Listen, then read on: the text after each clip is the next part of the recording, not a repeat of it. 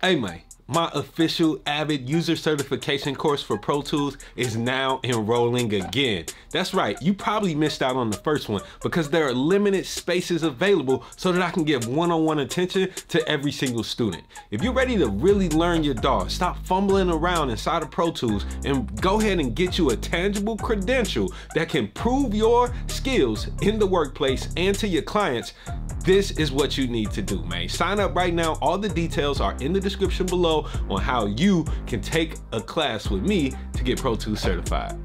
Don't wait. Just like the last term, this class will fill soon. If you are even considering getting your Pro Tools certification, there's no better way, not a funner way, not a cooler way to get certified than with your boy Wavy. Drop down in the description right now, click that link and register because you don't want to miss it again. Hey man, quit looking for shortcuts in life. It ain't no shortcuts in life, but there are some in Pro Tools, baby.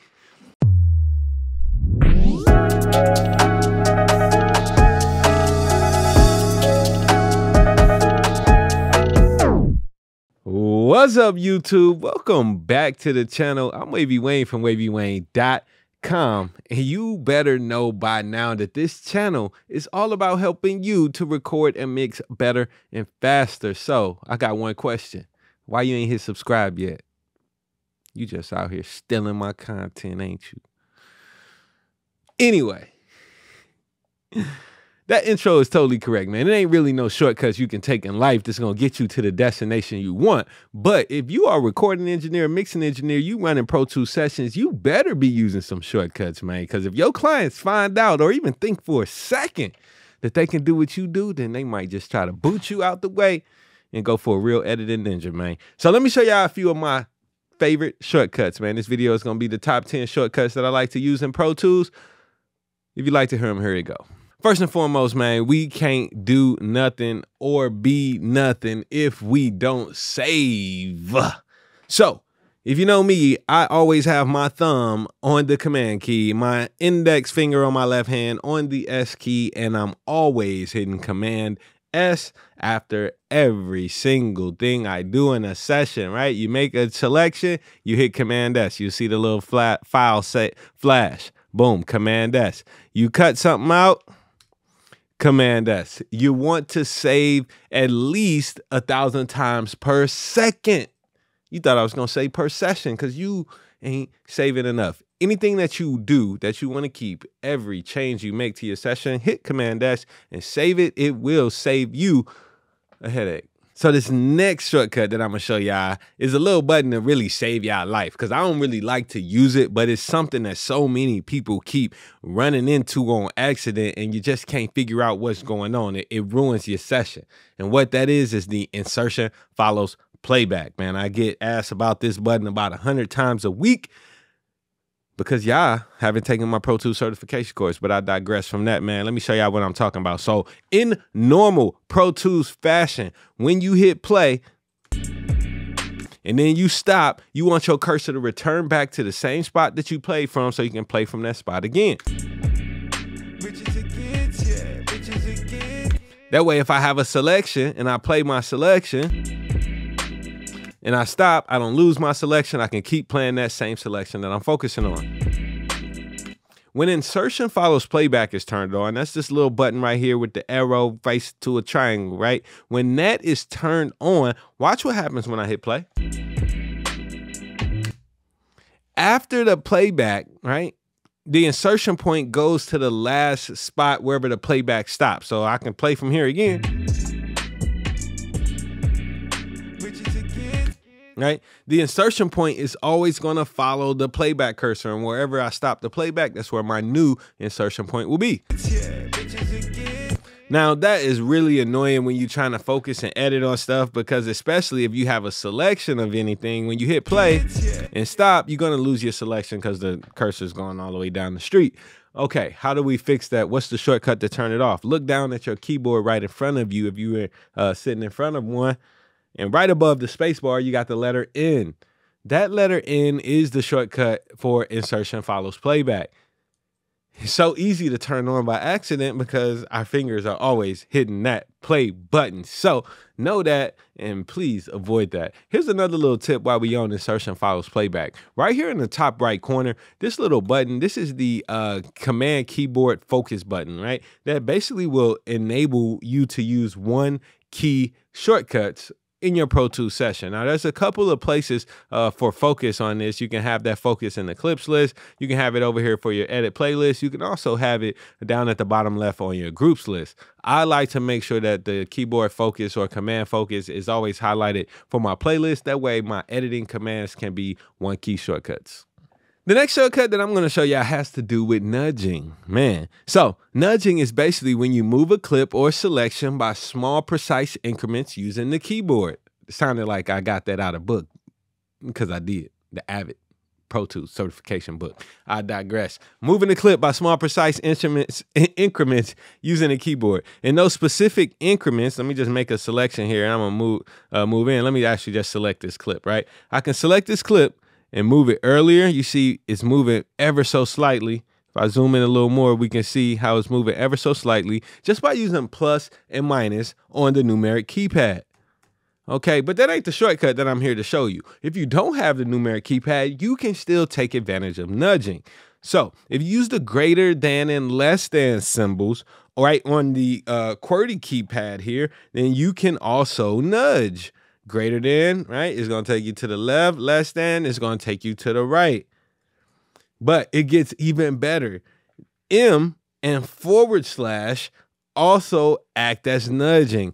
But here's the caveat. Instead of just nudging by your nudge value, if you use M or the / it will actually allow you to nudge by twice as much as your nudge value. So you can get even more nudging power with the same amount of keystrokes.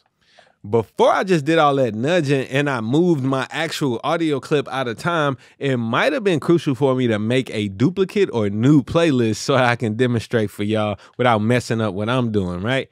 New playlist is a feature that I actually love to use all the time, and especially while you're recording, I always recommend that you never delete anything. If you're recording a verse or bridge, whatever it is that you're recording on that track, once you're done with the first take, instead of deleting it, hit Control and the /, which is the key right beneath my delete, right?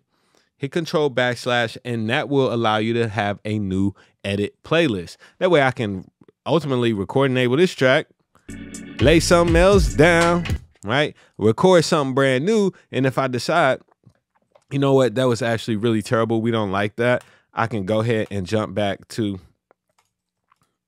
my main playlist, right? So over here at the tracks nameplate, you have a little playlist selector where you can drop down to create new playlists or duplicate the playlist. Duplicating the playlist is a cool little feature if you just want to make some edits to what's already existing and be able to go back to what the original version was. But if you just choose new, that will give you a whole brand new blank playlist on that track. Or like I was showing y'all the shortcut, Control on a Mac, and remember that some of these may be a little bit different if you're using a PC. So it's going to be Control on the Mac and then the / key, not the / the /, and that will allow you to make a new playlist. All right, so let's keep on moving. One of my other favorite shortcuts is routing to a new track. Now, I don't know if this is necessarily a shortcut, but it definitely will save you time. It ain't a traditional shortcut like you using a key, but if I wanted to set up a new effects track or set up a submaster or anything like that, I can easily route in modern Pro Tools to new tracks that aren't even created yet. Let me give you an example. So if I have this track here, I got my lead verse, maybe I want to add some flanger effect, right? I can go right to the sends. I haven't created a flanger yet. And instead of routing out to a bus or an existing track, I can just choose a new track. And I'm just going to go ahead and call this new track flange. It already defaults to being a stereo aux input track. I can go ahead and create that. Perfect for my effect. And boom. Now that I have my flanger track, the input is a flanger bus. I'm sending to that flanger bus from this lead verse track. And the only thing that I need to do is actually insert a flanger. Another shortcut that I like is the ability to actually search for plugins. Wow. If you can't search for plugins, then I don't want to use your DAW. All right, next, let's just talk about recording, man. There are 3 ways to instantly start recording our session. Now, there's the granny way to start recording where you can record enable the track. Kind of tight. I'm gonna mute that though. You can record enable the track, open up the transport, and then you would have to hit the record button in the transport and then hit the space bar in order for your session to actually start recording, right? All that takes way too long, and I don't want this extra screen up on my window, right? Taking up my real estate. If I want to start recording, all I need to do is record enable the track and use any one of these 3 shortcuts. Command spacebar, numeric 3 on my numeric keypad, or F12. After you recording and you want to do some editing, another dope technique that you can use, man, is separating the clip, right? So let's say I want to drop my cursor right there in the middle of that, and I want to just go ahead and break that clip in half. B, the letter B. Yeah, the simple key B. And I remember it because it helps me to break the clip. So if I just hit the letter B, that will separate or break the clip. And so now I can turn one clip into 2, or even make a selection and make a new clip from that selection. Remember that to use one key shortcuts, you must have this command keyboard focus button enabled right here in the playlist. Another feature that I found really helpful and a little shortcut that's going to save you some time is the ability to copy plugins and their settings and synths and their settings. So I have these background vocal tracks here. If I wanted to make a change to one of the plugins, maybe I need to change the threshold, and all of these tracks are pretty much the same content. So I've changed one. I can hold the Option key and drag and drop this over to copy that plugin and its settings over to another track. You can also do that with synths as well. If I had synths that I wanted to copy over, including any automation data or anything like that, all you gotta do is hold the Option key and drag it from one track to the next. All right, there's a lot of shortcuts in Pro Tools, man, and I ain't got time to go over all of them today. But if y'all want to see more, drop down in the description and let me know. I got one more though before we get up out of here that I am going to show y'all that I think is pretty cool, just because I think that is pretty cool. So let's go over to the edit window for this. So in the edit window, what I'm going to do is just create a couple of markers. One way to create markers is to use enter on the numeric keypad. You could also go up to the markers ruler and hit the little plus button. And let's say I want to call the first marker my intro to the song. And I'll just go somewhere else later down the song and call this, verse 1, right? So you see how we can become very organized in our sessions by using markers. So I got an intro, a verse, and a hook, okay? When you create a marker, they all get assigned a number as well. So Pro Tools can use those numbers to actually recall those markers.